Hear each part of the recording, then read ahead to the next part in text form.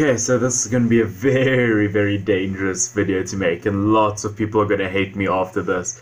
But hey guys, this is Finn here. That is of course FYNN, and yeah, season's almost over, Premier League season's almost over, and it's time for everyone to say their team of the season. And yeah, it's a very debatable topic, who deserves to be in the team of the season, and lots of your favorite players aren't going to be in this team.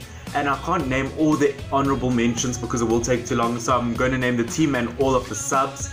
So yeah, this is based off of what I've seen on the internet, what other people say, mixed with lots of my opinion, okay? So quickly, let's get into this. First of all, goalkeeper has to be Alisson from Liverpool. 17 clean sheets in 33 games, has seriously just been strong between the posts, and I don't think any other goalkeeper really pushes ahead for goalkeeper of the season, okay? Now let me just tell you, all the ratings in this thing is just purely just my thought, my opinion of what I think the ratings are going to be like. So yeah, just my opinion, okay? Okay, so the two centre backs, the first one I've got is of course Virgil van Dijk. Lots of people say he might be player of the season.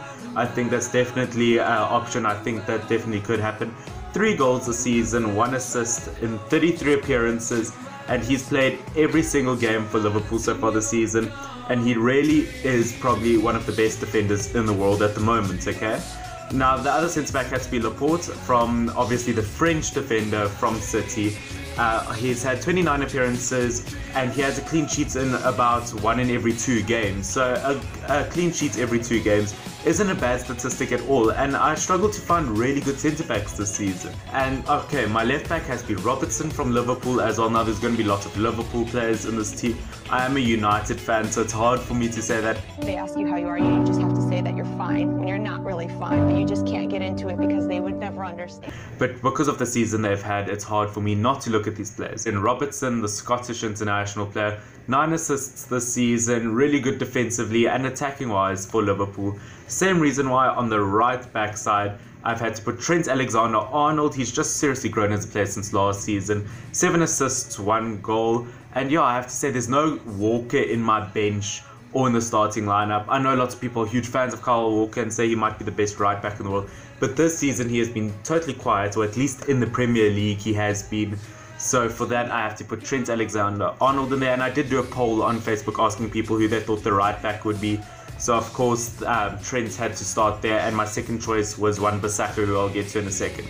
Okay, my 3 midfielders, I've had to go for Pogba. I know this is a very debatable one, but also once again I did a poll on the internet and lots of people voted for him. I mean, he hasn't had a bad season at all since Solskjaer's been here. Under Mourinho he was totally quiet, but since Solskjaer's been here he's really turned into a great player.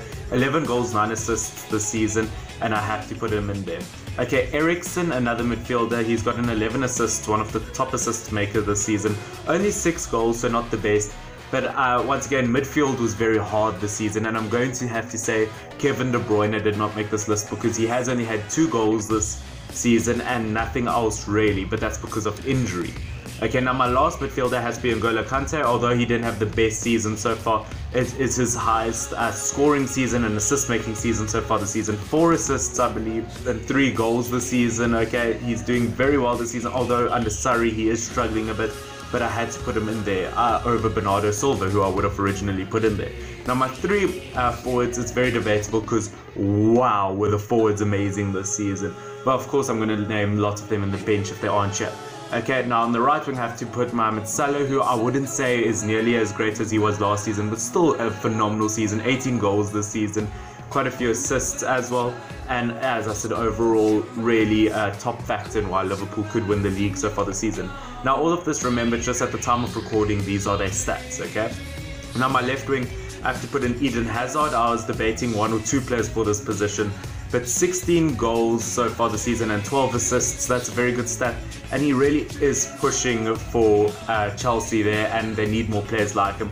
I'm going to be surprised if he's at Chelsea at the end of the season. I think he definitely will move to Real Madrid because he deserves to be in a Champions League spot, depending on what happens at the end of the season, obviously. Now my striker has to be Aguero. I think he's seriously underrated. 19 goals so far this season, quite a few assists, and he has now scored more goals for Man City than Thierry Henry did for Arsenal, and I think that just shows the kind of strike he is, and he is one of the world's best. Okay, now quickly I have to go for my reserves. It's going to be a quick list. I've got Shaw, I've got Mane, I've got Sterling, definitely has to make it. I almost put him in there. Kane I would have put in there, but obviously injury, he's struggled with injuries, and Aguero has been a better striker this season. Aubameyang was a very close call. I really wanted to put him in there, but Aguero's just had a better season. Lindelof has seriously improved. He could have gone in there. As I said, Bernardo Silva, Son, Bissaka, Edison, second most assists this season, and possibly Rashford, I don't know. And I have to say Jamie Vardy, because he is having a really good season at Leicester. Now guys, those are all of my players in the Premier League Team of the Season prediction. Tell me what you think down below. I'm so close to hitting 100 subscribers. If we could please do that by June, I would really appreciate that and love that so much. Pushing out videos hard, and yeah, as I said, very dangerous video to make because it's all opinionated. And tell me what you think down below. Facebook, Instagram, Twitter, all of that, Finn Kraus Football. Make sure you follow. Otherwise guys, this has been Finn, FYNN. Cheers.